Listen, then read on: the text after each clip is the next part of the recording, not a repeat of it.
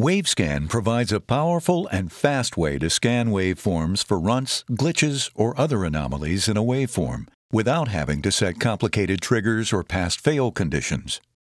Here, a simple square wave appears to have periodic runt pulses or bad edges. Stop the trigger and enter WaveScan through the WavePilot control area. Select Mode to be runt, and the table shows it found 3 runts. Rotate the SuperKnob to see all 3 events in the table. To view each runt in more detail, click the SuperKnob right to zoom in. You will see the LED change to indicate you are in zoom mode. To move the waveform, click right again to enter pan mode, as indicated by the flyout help and the LED. Rotate the SuperKnob to position the waveform to the desired location.